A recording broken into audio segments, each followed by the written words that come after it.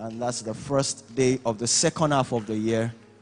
I know we've passed through trying times, especially in this past week as a nation, but we trust God and we also believe the best for our nation. This morning, we bring greetings from Pastor Francis. It's fine, it's okay, the family is fine, they are well. I want to believe that he's also watching us online this morning, but he's very, very fine. He's in the United States, so he's doing fine, and he sends his greetings. However, he's not happy with us that we are not coming to church. Attendance has dropped very, very low. So please tell others that pastor and the pastorate is not happy with us for not coming to church. God's anointing does not leave when the set man goes on leave. God is always ever present. Scripture says that where 2 or 3 are gathered in your name, that there he is in your midst. So I believe God is here. And this month for the Real Success Seminar, we're actually looking at the theme, Get Educated. And you'll see, it says there is only one shortcut to success. And to bring the word to us, to teach us this morning, is one of our revered own. Is a doctor. I think he studied engineering in school, but now he's into language engineering, translating stuff into the local languages. We already know him. So I want to bring to the podium this morning, as he teaches us this morning, Dr. Tunde Adegboola.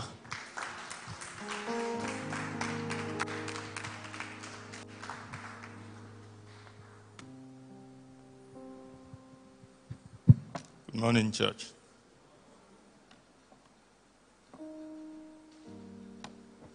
The last time I was here, I said, Pastor seems to put me here only when he's not around. And he's done it again. I just hope he's watching. And take the opportunity to thank him very much for yielding the pulpit to me. Like I always say, I do not take it for granted. I take it as a privilege, and I thank him for it, and thank God for the opportunity to bring the word. For me, it's a happy day. It's the middle of the year, and it's, for me, every year, it's a day that I give account to, because it's my wife's birthday. And I usually wake up on the 1st of July thanking God for the wonderful woman God gave me as wife. Glory be to God. As was said, the theme for this month is Get Educated. And it says that there is only one shortcut to success. I studied a bit of mathematics in an attempt to become an engineer. And we learned that the shortest distance between any 2 points is a straight line.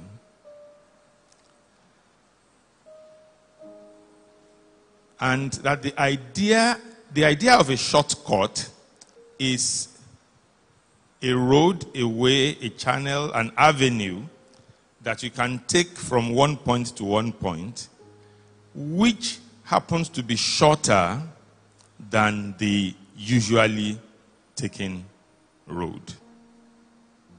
Now, because it is not every time that you can create a way between this via the straight line between 2 points, you find that most of the time when roads are made, there are lots of obstacles to avoid, and this usually makes it brings about a situation where the road to go that's provided to go from one place to the other is not the shortest distance.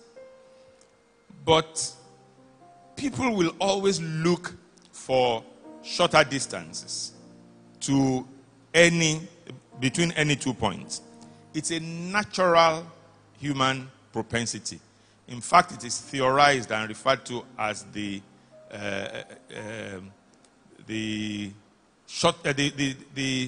least effort principle. That when people do things, we always try to do it with the least effort. And it is a valid principle.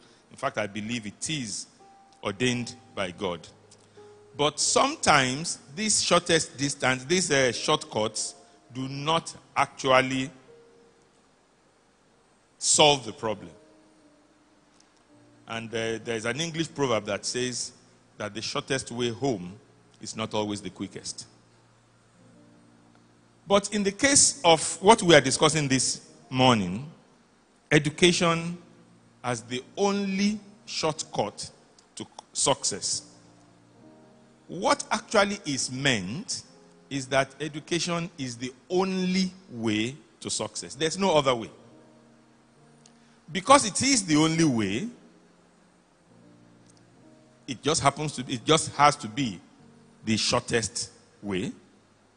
And so that is what makes it the only shortcut. So it is from that point of view that I want us to look at the whole issue of education this morning and the need to get education. But with the privilege I have to speak first on this topic, I think it is necessary to look critically at the whole idea of education, try to analyze it and get to really understand what education is so that we can see the whole issue in context. So that even when we try to negotiate maybe seemingly shorter distances to education, we can, through knowing what education is, determine whether the efforts we are making will be useful or we are just wasting our time. Let's start by trying to define education, explaining what education is. Education can be described as the process of receiving and imbibing instruction and also giving instruction. Generally, you can say education is the process of receiving and imbibing instruction. But that's only one part of it. It's just only one side of the coin. There's also the aspect of giving the instruction. And we are talking here of systematic instruction. Education could be at home. It can be in the larger community. It can be in school. It can be in a university, depending on the levels of the education. There are levels to education, and the level of education will usually determine whether it's in school, whether it's in a kindergarten gathering, whether it's in a university. Education could be formal, it could be non-formal, and it could be informal. Formal education is the type of education we receive in educational institutions, structured educational institutions, where the time that it will take to acquire the education is determined ahead of time, in which there are clear learning objectives and there are defined support systems to promote the process of education. Formal education usually leads to some form of certification, and we'll still talk about certification a bit later on. In formal education, usually the learner goes for it deliberately with intention to achieve certain learning objectives. and that is formal education. The process is highly structured. The time of education is defined. And when you are going in, you know how long it's going to take you to get the education. Well, in Nigeria, how long should be qualified? How long in the educational process, not how long in time. If you need 1 year for education and you take education for 3 months and you take a break of 2 years, when you resume 2 years later, you will still spend the 1 year in education. So that is formal education. Non-formal education takes place outside a formal system. It could be regular, it could be intermittent. A lot of the kind of education for artisanal training is what comes under the aegis of non-formal education. Unlike formal education, the time it takes to acquire what is needed may not be strictly defined. So that's why when you apprentice as a mechanic, I found out some time ago that for the first few months, what to do is just fetch water for the wife of your oga. And after that, we say, Elaine, spanner 10. So that's non-formal education, education in which the timing is not that strict. Now, what about informal education? Informal education is the type of education we get by living in society, we get by living in family, we happen upon by our experiences. In fact, sometimes it's referred to as accidental education. That's what we refer to as informal education. All of them, formal, non-formal, and informal education, are very, very important aspects of human development, and we cannot diminish any of the three. They are all very, very important. Education, we did say, is the process through which important issues are learned and perfected. And the end product of education involves the acquisition of, first and foremost, knowledge and skills. Very, very important that we make this distinction between knowledge and skills. Knowledge involves knowing what is. But skill involves knowing how to. And these two are very, very important distinctions. Knowing what is different from knowing how to. And we need to deal with the two strictly. Like I always said, probably said it on this pulpit a few times, that every one of us here, I am sure, knows that if you put a nail to wood and you hit it with a hammer, the nail will go into the wood. But if you try to do it for the first time, you are more likely to hit your fingernail than the nail. That's the difference between knowing what is and knowing how to. So, but also important as outcomes of education are that we acquire values, we acquire beliefs, and we acquire habits all through education. So let's look at all these outcomes of education. Let's take some time to look at all these outcomes of education carefully. We talked of knowledge, we talked of skills, we've talked of values, we've talked of habits, we've talked of beliefs. What is knowledge? Knowledge, we can say, it relates to the totality of the familiarity and awareness of something. You say you have knowledge about something, you know the thing, you know about the thing. You are familiar with the thing, you are aware about the existence of the thing. But more importantly is understanding about the thing.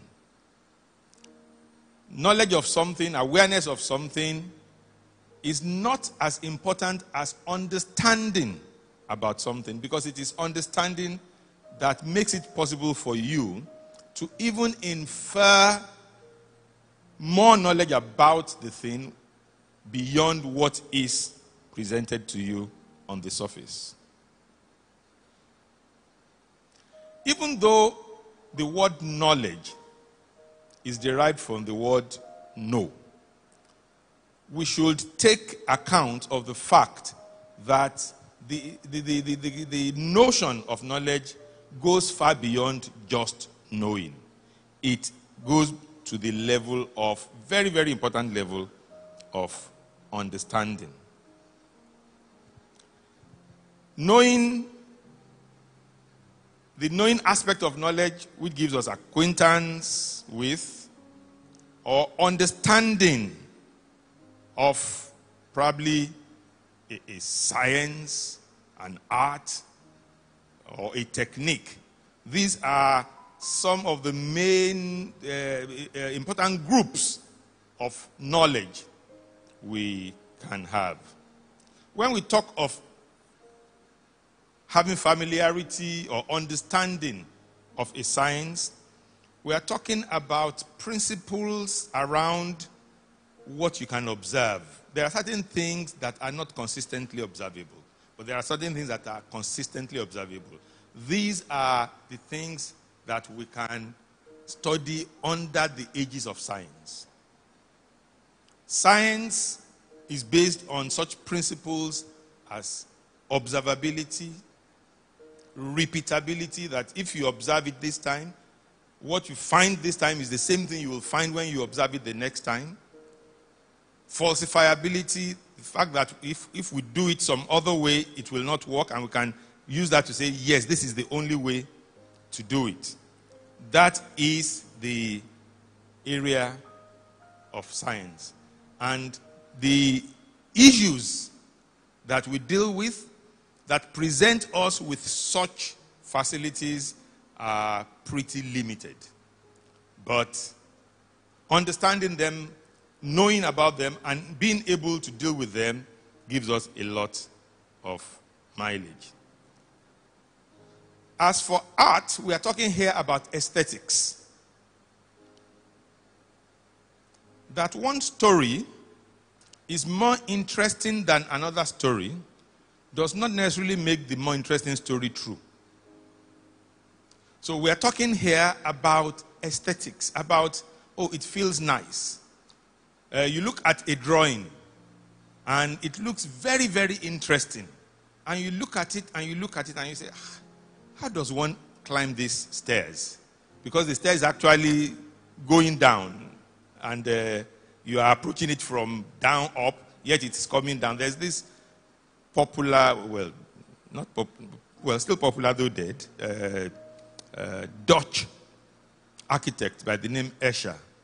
He specializes in making drawings that are impossible. He draws something and you look at it and your brain almost starts aching because you are trying to resolve the contradictions there. But they look nice. So when we are talking about when they are talking at the level of aesthetics, there is a totally different level of judgment. And that also is in the area of knowledge. Talking about aesthetics, I mean, we all know Nollywood, African magic. Of course, I think in the two words, I think the magic is even truer about it than Africa. Because some of it, I can't even recognize my own Africa in some of it. But as for magic, oh, of course, it's replete with magic. And it's interesting, and a lot of people, in fact, there's a whole business model around it. And so it's beautiful. People love it. People are sometimes addicted to it. A lot of it is not true. Well, at least we know that all the people you find in it don't live in the houses where you find them in the magic. So that's the area of art. Techniques, specific ways and manner of getting certain things done. These also falls in the area of what the end product of knowledge, what we get knowledge for.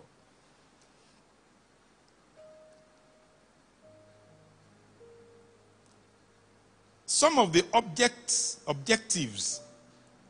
of knowledge, what we seek to get in knowledge, include facts, information, descriptions about things. Facts are basic data about something.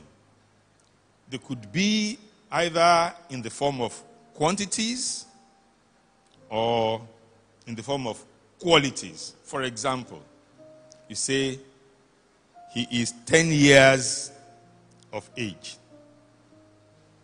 as against she is of light complexion. When you say somebody is 10 years of age, you are describing the person by a quantity. Whereas when you say somebody is of light complexion, you are describing the person by some quality.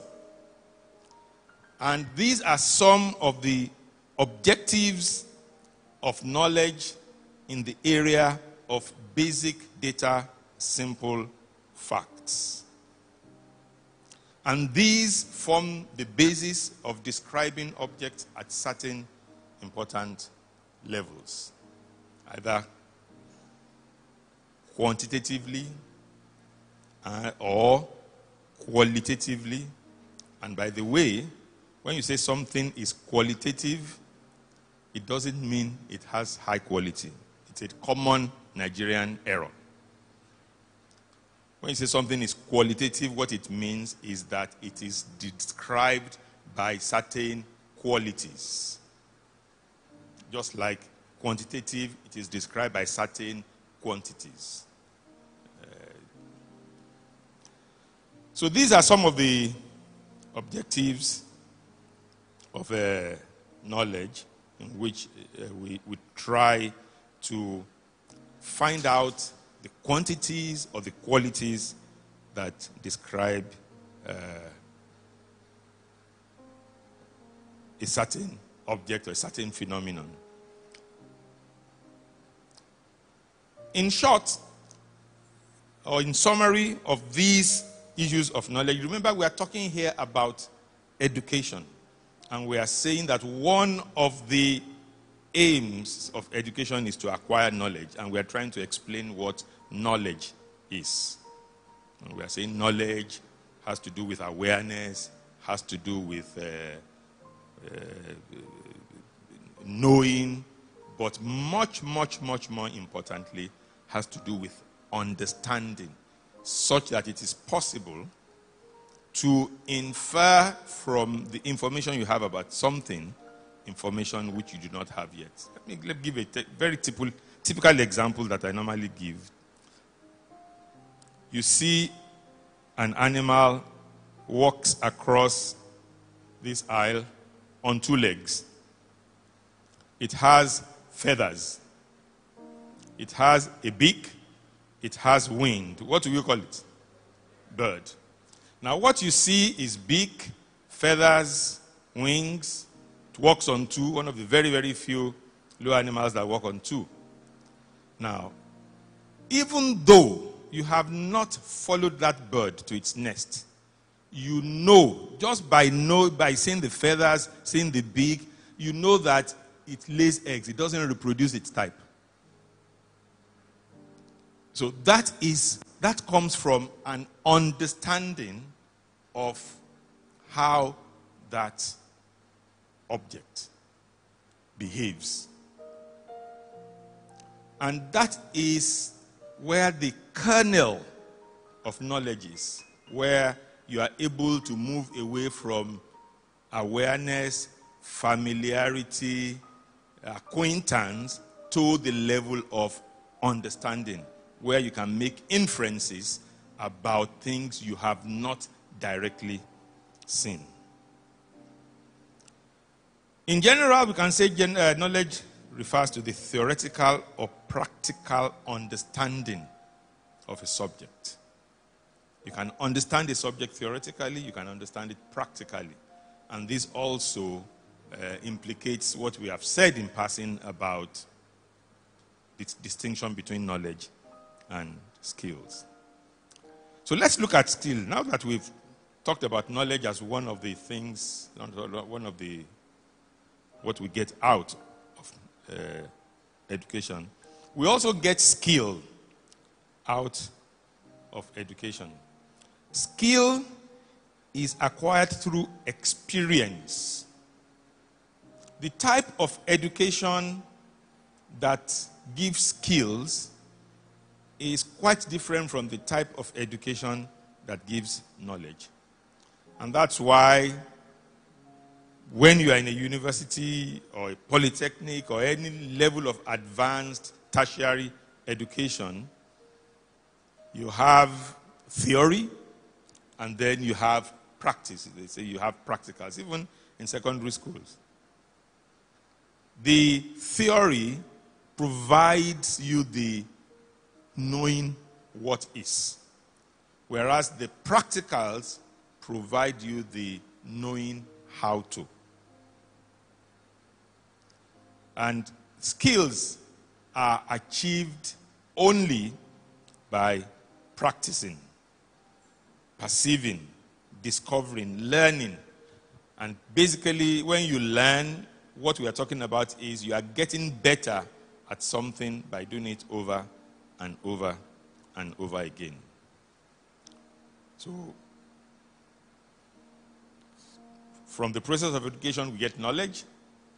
From the process of education, we get skills. Also, from the process of education, we get values. Values. A value is the basis by which the importance of something is determined. Value helps to determine the importance of something. And as human beings, our value informs the principles and standards of our behavior. When we look at an issue, we put some value to the issue. That defines how important that thing is. And that determines how we will relate to that thing. So our values are the principles and standards that define our behavior.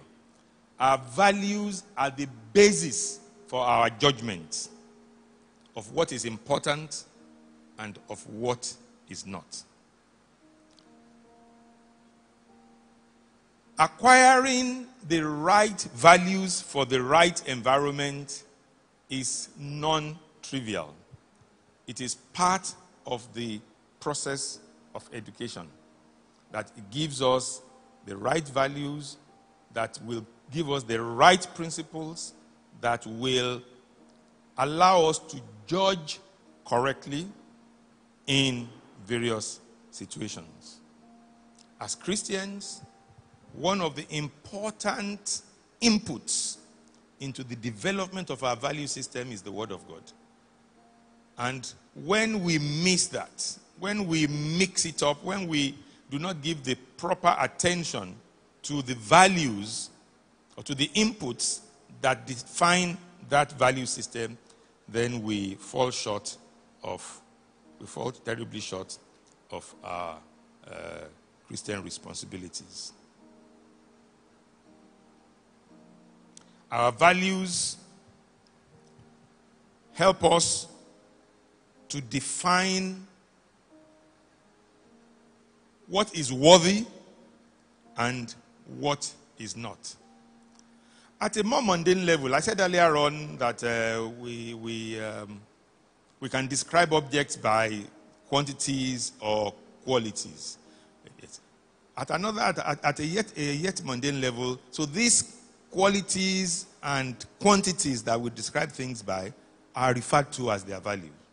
So if you have an earlier on I said he is 10 years of age. So if we're talking about a person there, we are talking about one of the attributes of that person. That is the person's age. Of course, there are very many attributes of a person. We can talk about the person's weight. We can talk about the person's height. We can talk about various attributes. So we pick one attribute. And we ascribe a value to that attribute on a consistent measurement system, such that if somebody if the value of somebody's age is 11, we know that that one is older than the one who is 10. So there's another level at which we talk of value in that sense. In conclusion about value, I think we can get a lot of knowledge from the idea of value by looking at the word evaluate. When you say you evaluate, what you are doing is you are putting value to something. You are determining, you are developing a means, hopefully consistent, by which you can say this is the value of this thing, and thereby determining whether that thing is worth your while. So we now talked about knowledge, skills, and values. Also, we get from education beliefs. Beliefs. A belief is something we know from experience, but are not able to communicate with other people except they also come to that experience. If you have a belief, there is really no way of scientifically testing that belief and making sure that whoever you pass that belief to and does not accept it is foolish. And that is why it is very, very dangerous to fight over religion. Okay, we Christians say that Jesus is the Son of God. There are many NASFAT gatherings this morning. And you might get to one of them where you hear, Kobi mo eni kan kobi. That's a divergence in belief from where we stand. We say Jesus is the Son of God, and they say God has no son, and nobody gave birth to God. So these are beliefs. That Jesus is the Son of God is a matter of our own experience, and we live by it, and it promotes our well-being. But we are not able to, with conviction, we are not able to engender conviction in somebody else until that person experiences that themselves, and then we now both come to a unity of belief. And when you now talk, they have handles on which they can relate the things you are talking to. We also get beliefs from education, despite the fact that we say that there are experiences we have which we are not able to, we are not able to communicate at certain levels. But because we have experienced the belief, we live by them. Living by them constitutes a kind of test of this belief, and the results we get living by this belief continue to convince us that we are holding on to important beliefs. Finally, from education we get habits. We get habits. Habits have to do with the way we live our lives, the things we do often. And they usually evolve into culture when we have a collective of people who live together and they develop certain habits and they live by these habits kind of become their culture.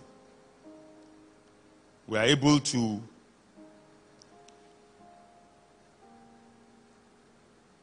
achieve certain important outcomes by upholding certain habits. I've been privileged to get involved in some recent studies that look at how your beliefs, what you believe in, the stands you take, inform your habits, and your habits inform the culture that you find yourself in. And for us as Christians,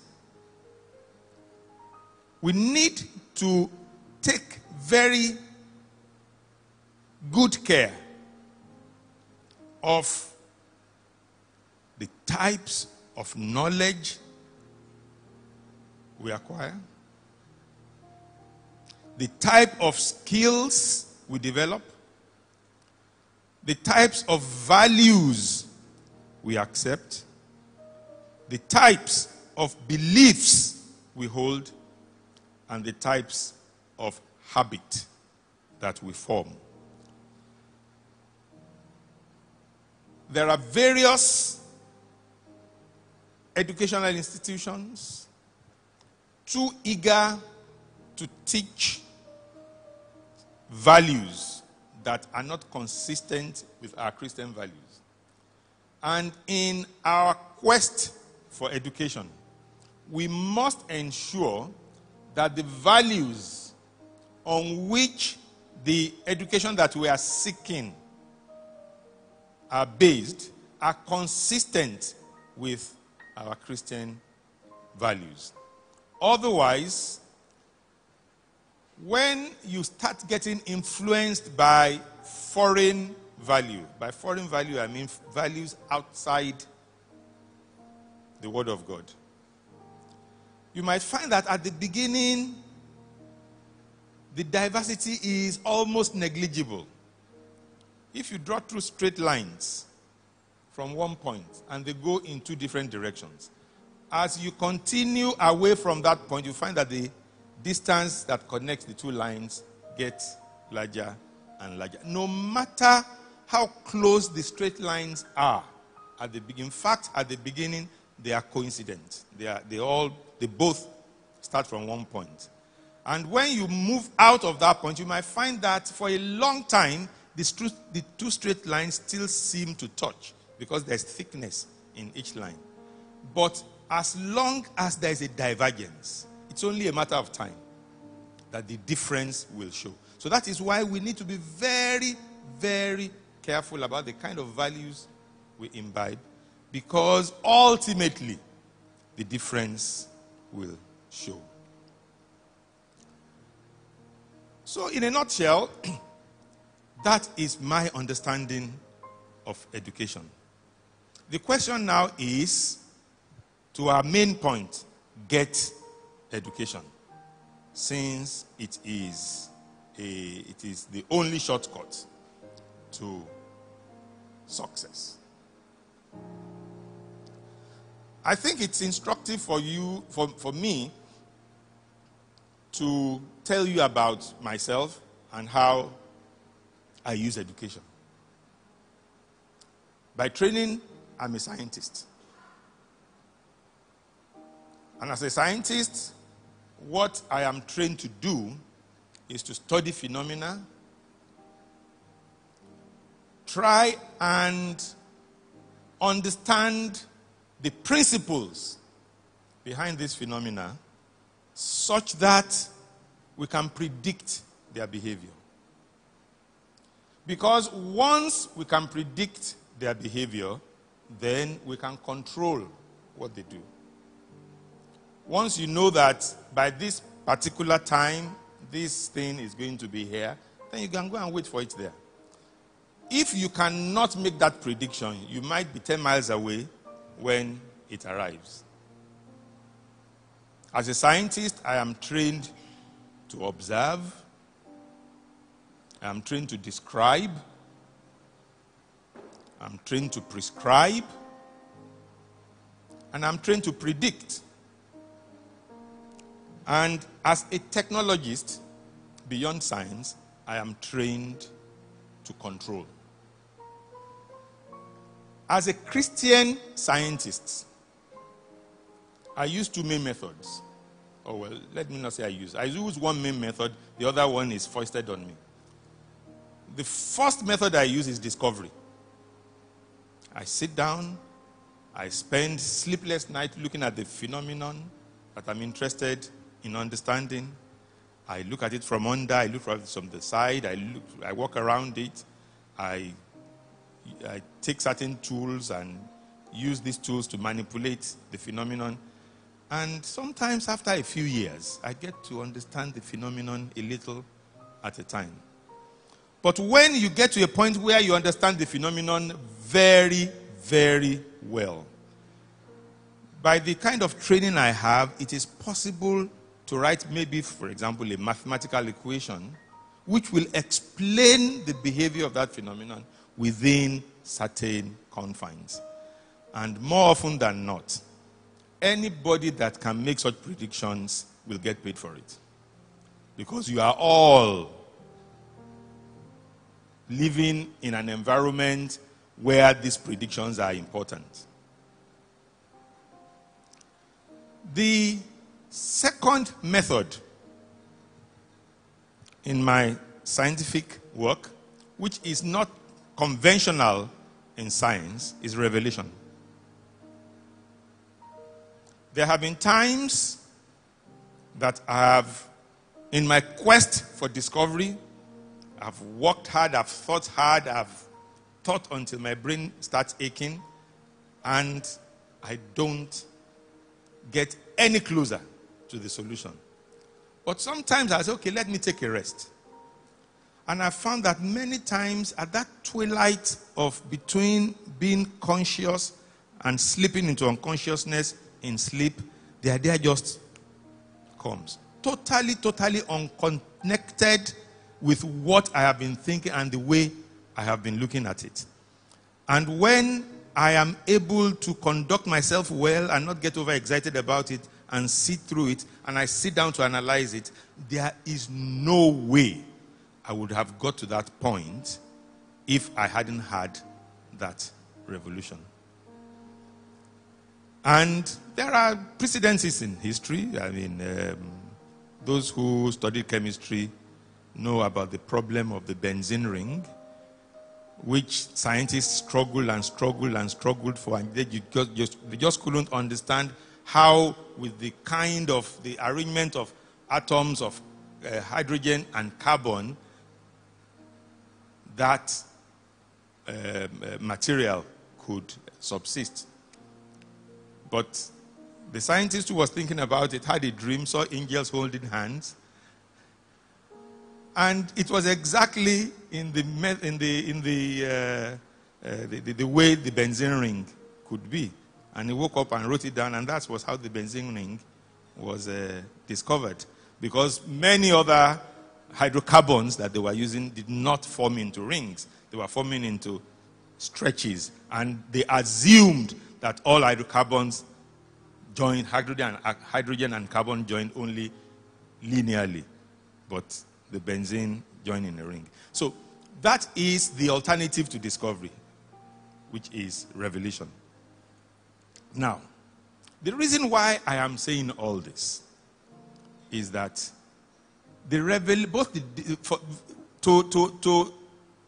use discovery as a means of getting knowledge. To use discovery as a means of solving problems. You need to have a clear understanding of the problem. And that comes only by education in the special area.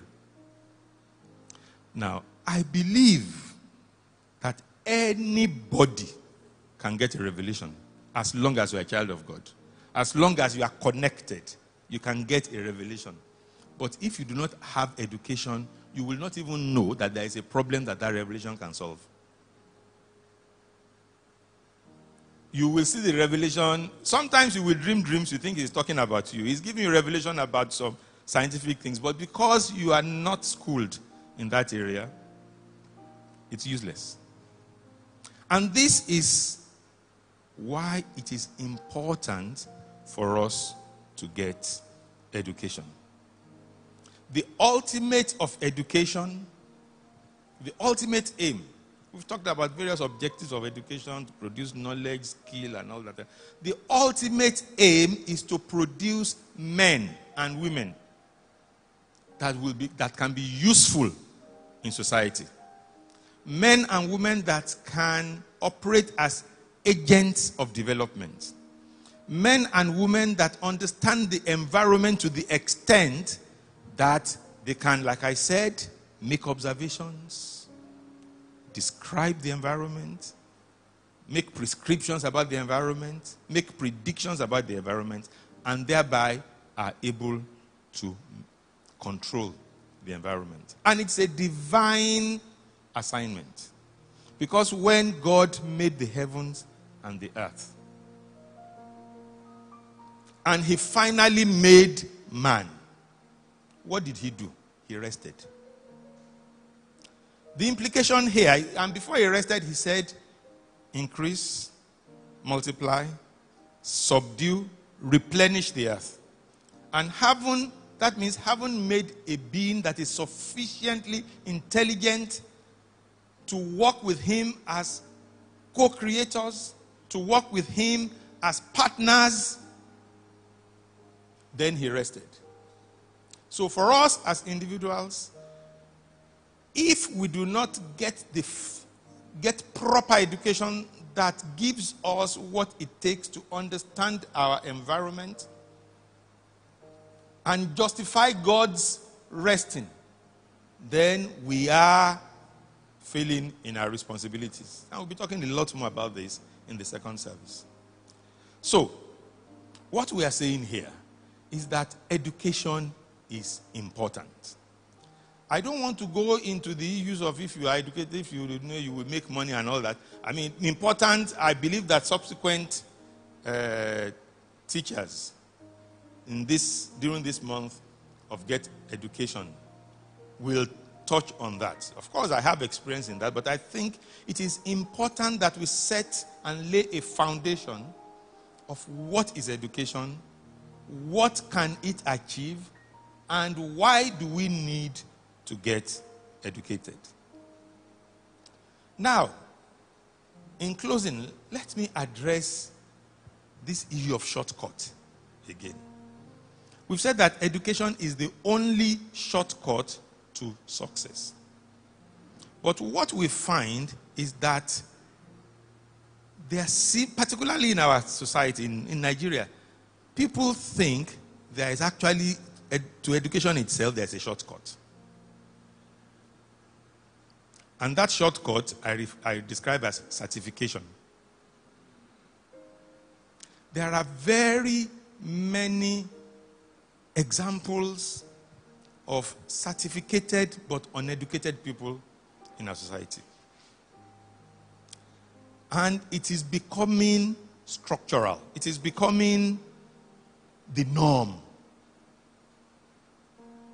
I have been teaching at tertiary level since 1982. And I cannot but notice the gradual fall in the quality of outputs of our educational systems.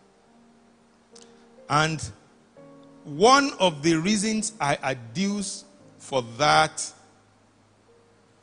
trend is that there seem progressively to be more emphasis on certification than education. The objective of certification is to solve the problem that when you look at a person, just meeting a person and having not spoken to the person, you really can't tell how educated the person is. You may be able to guess, but you can't really.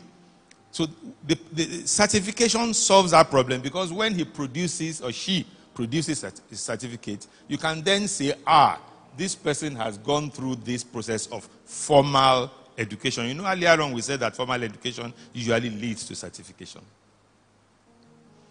But in our midst today, there are various ways of circumventing the process and getting certificated, not even certified, without education. And we need to avoid that. Part of what promoted that tendency was that there was a time in history when the bulk of educated people were employed by government. And there is this attitude in government that government doesn't really have to work. If you don't believe me, go to Secretariat. You will see, I have been to visit a commissioner for education. And I was in the ante room waiting to see this commissioner for education. And I was beginning to smell ogbono. Then I noticed there was a stove. There was a stove behind the table of the secretary. And she was warming her soup for lunch. That is a certain kind of mind. And if you go into an office, not the least, the office of the Commissioner for Education, then you can tell, well, certainly this commissioner smells this ogbono. And if the commissioner does not feel that there's something wrong about that, then what sort of education do you expect from that kind of environment? So there is a need for us to be watchful about the kind of education that exists in our environment, such that we do not fall into the trap of certification, even doing our best. Because even doing our best, it's come to a point now that even doing your best, you are not procuring somebody to write your WASC for you. You have not procured somebody to write your JAM for you. And of course, you know that people do this thing. I met a man who once told me that, I went to university making money from writing exams. I was studying engineering, and I used to go and write mathematics for people in economics. And these things happen. And say, our lecturers know. When we are going to have a very, very stern invigilator, he sends us text not to come. So these things do happen. I'm now saying beyond that, I'm assuming that no child of God gets involved in that. And if you do, please repent immediately, because judgment is near. But beyond that, the system does not actually provide good education.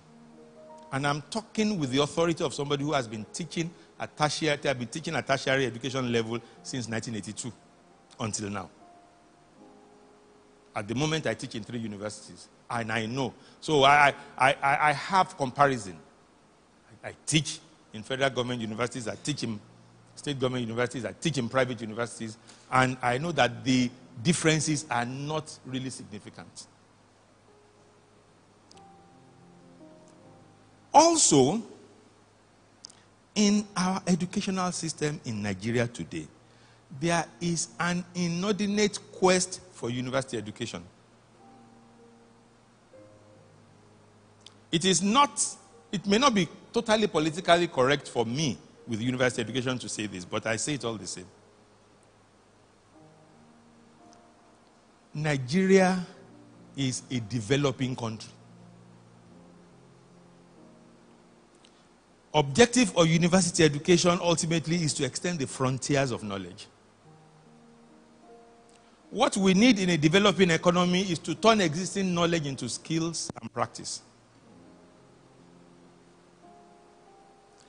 And our inordinate quest for university education continues to produce engineers that cannot operate.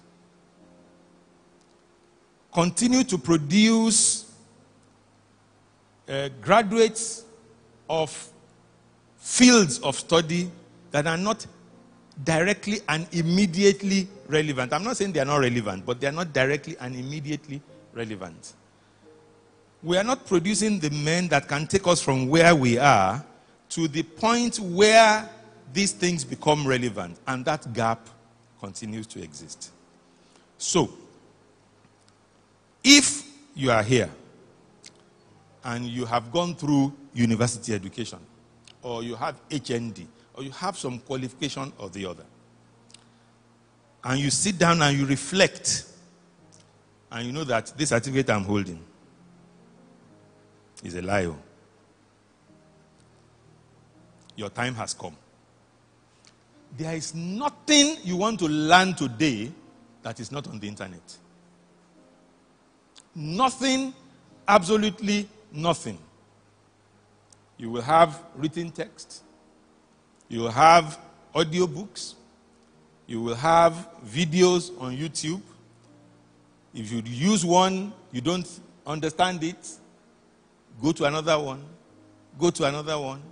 By the time you've been to the 10th, and you will get more than 10, of any subject, any topic, any endeavor. By the time you've gone through that, you will understand what you need to understand.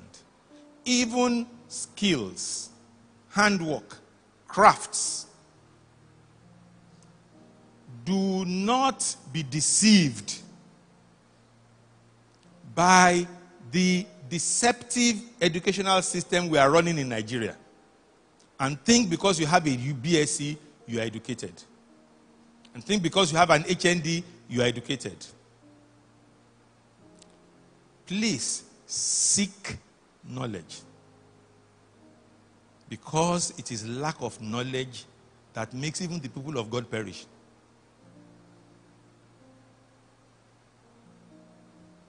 Like I said earlier on, I pray and believe that subsequent speakers will come to give you better news about education, teach you how to use education to make money and all that.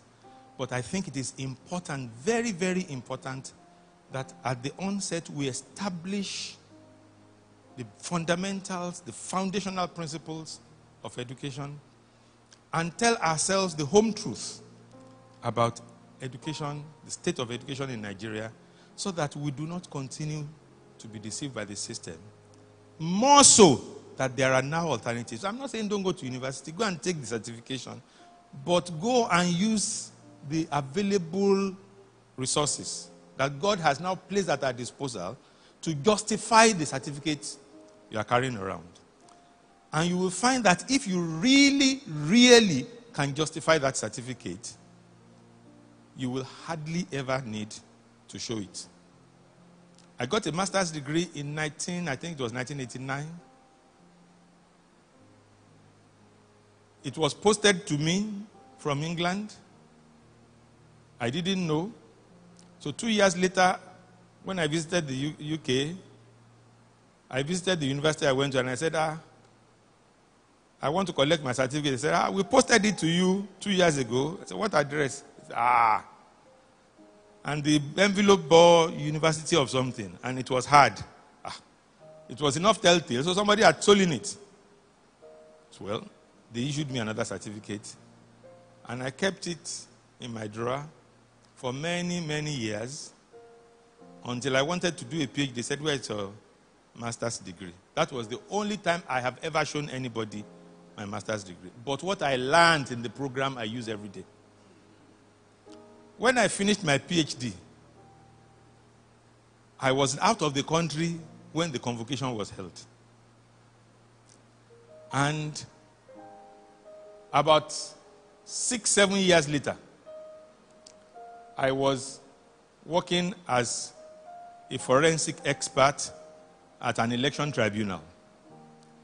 And one of the lawyers who had experienced me in 1 or 2 other cases and had known that if I presented my evidence, they were done for, His strategy was to try to prevent me from presenting the evidence. And the strategy was, you don't have the qualifications you claim. So you cannot talk to this court. Can you present your certificates? Well, I managed to solve that problem that day because I told the judge I have sworn on an affidavit that I have this certificate, and the so-called learned gentleman is just saying something to throw me off. So when I got back, I decided it was time to go and get my certificate. So I went back and I got my certificate, and since that time I had never had to use it again. Yet I am using the things I learned in the process in my work. And that is what education is all about. There is a vast difference between education and certification. We are putting a bit too much, in fact, too much emphasis on certification. And to redress that misnomer, we have more than enough resources with little expenditure. It just costs you a bit of data and time. You can redress whatever weaknesses you have in your education. It is important. The objective or the overall aim of education, like I said, is to produce men and women that can be development agents. We are a developing country, so there is market for you. Thank you very much.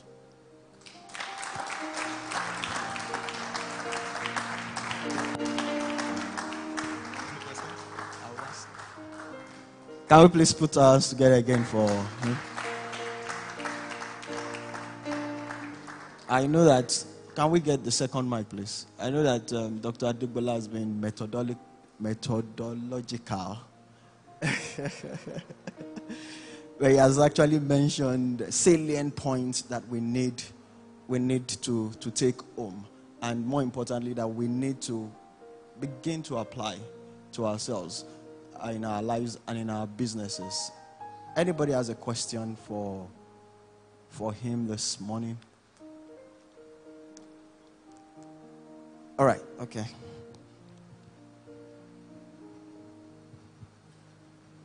Thank you so much, sir.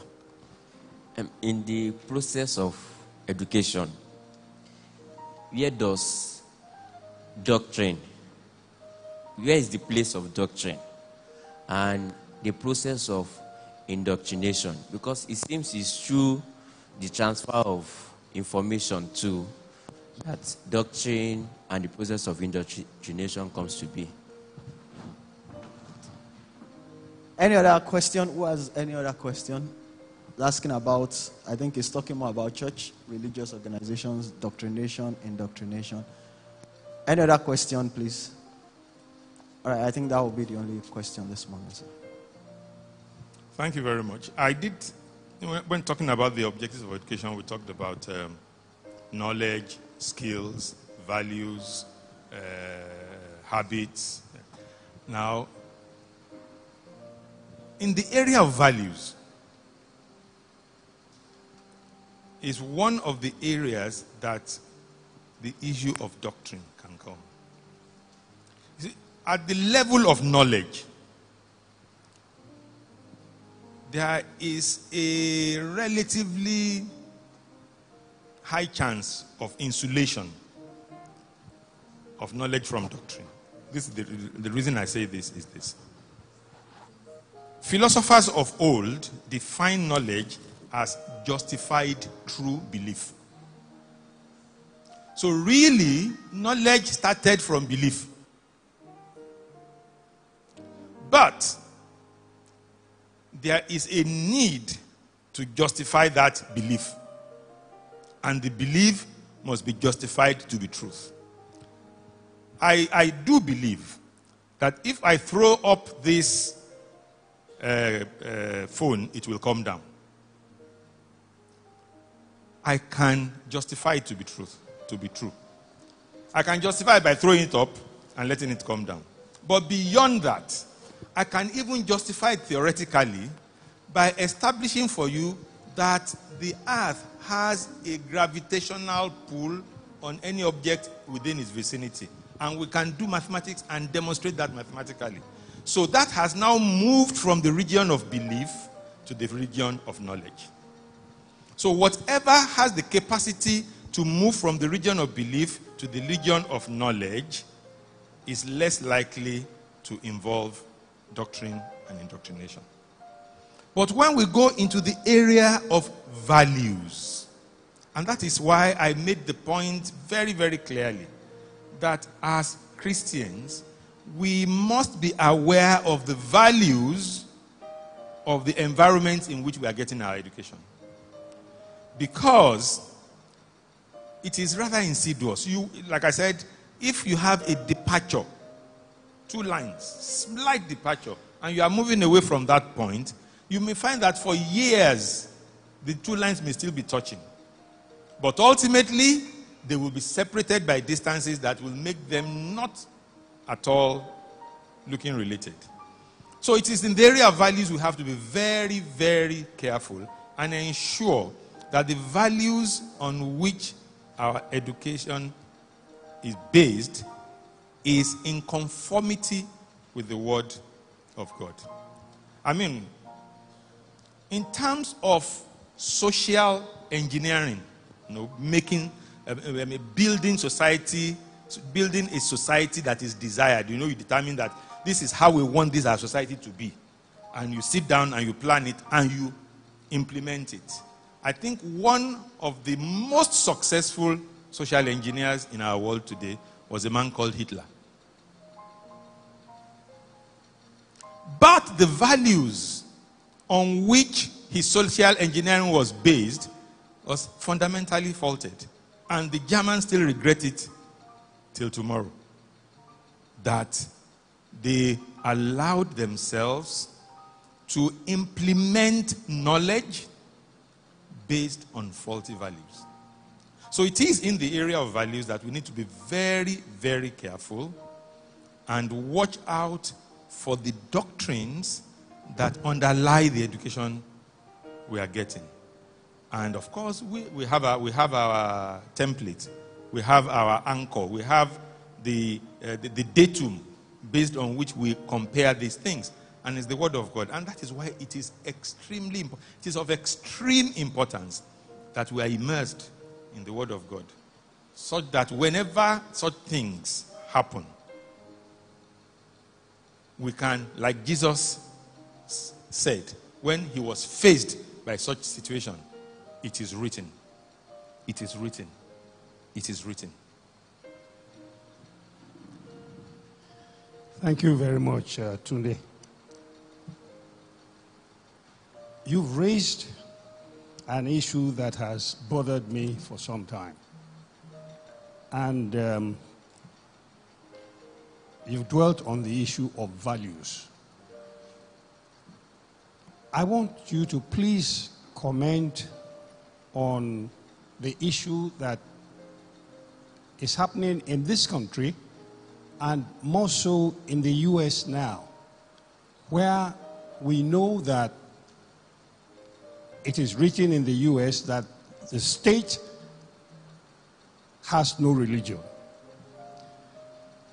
And in Nigeria, it's in our constitution that the state has no religion. How true should we accept this, more so as Christians?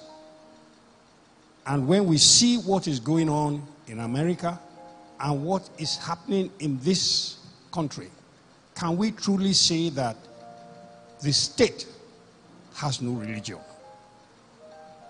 Thank you, and well done.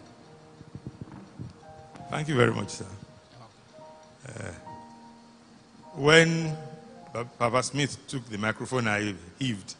But when we said thank you, Tunde, he put me where I was. I said, okay, put me where I belong. Thank you very much, sir. The position that the state has no religion is a result of history.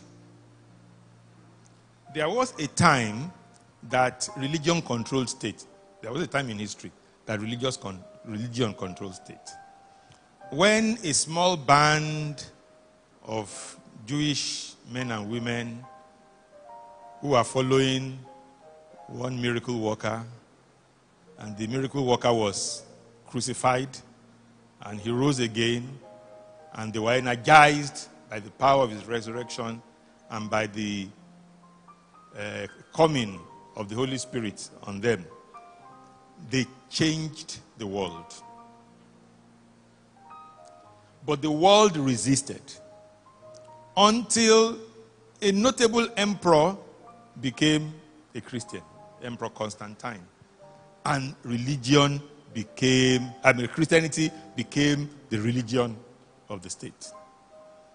And history tells us that what happened after then was one of the lowest points in the history of Christianity. Because there was a lot of corruption brought into Christianity. There was a lot of misuse of power of the state, misuse of the power that comes from God. And it was out of the realization that should be avoided, that this idea of a state has no religion came on. My personal opinion is that states should not legislate religion. Because in fact, it's difficult, it's even impossible to legislate morality, to regulate good behavior, to legislate a lot of the things that religion caters for. So, religion is supposed to be a complement to the instruments of state that make for social cohesion. But unfortunately, I get this feeling all the time that the truest religion is a religion in which no human being practices. Because once a human being gets into a religion, they bring human palaver into it. And there are people who engage religion not because they are yearning for God, but because they have seen some advantage in that religion. On this pulpit, somebody, I think, was sitting somewhere here, and he came to tell us that we should vote for a certain governor because he sent him to Jerusalem. Yes? You forgot this. It was here. I think he was sitting around here. I was sitting around here. So I can remember clearly. He said that governor sent him to Jerusalem, barely educated man, and that when he came back from Jerusalem, he was put on the board of the Ibadan Polytechnic. So that's the kind of, and I think it was Mr. Adegboola who put up his hand and said, we prefer the Muslim in Lagos to the Christian in Ibadan. He said it was in this church that it happened. So that's the kind of muddy water that we get when we allow religion to come into state. One of the most important situations for us Christians in Nigeria today, and excuse me if I'm wrong, is that during the Jonathan regime, the Christian Association of Nigeria got too politicized. And the present government, whenever can talks, now they feel, the rump of the Jonathan government. So as Christians, we are finding it difficult to influence the existing government. In times past, when a body of Christians want to make statements, want to take positions that had political implications, they did it with utmost sensitivity. But during the Jonathan government, we Christians were drawn into that government hook, line, and sinker. And we became apologists for the government, and we were presenting Jonathan as the Christian candidate. These were things that happened at that time that are regrettable. And unfortunately, I am not sure we have repented. And what the Word of God says that if my people which are called by my name shall first of all humble themselves, secondly, pray, thirdly, cease from their wicked ways. It is then that I will hear from heaven and forgive their sins and heal their land.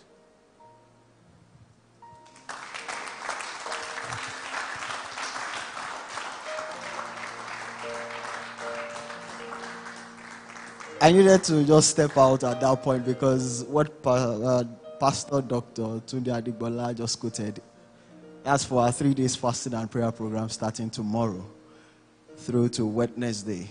If my people who are called by my name shall humble themselves, pray, turn from their wicked ways, then I will hear from heaven and heal the land. Let's put our hands together again for Dr. Adegboola this morning. I know our time is fast spent, but it's been an enlightening time.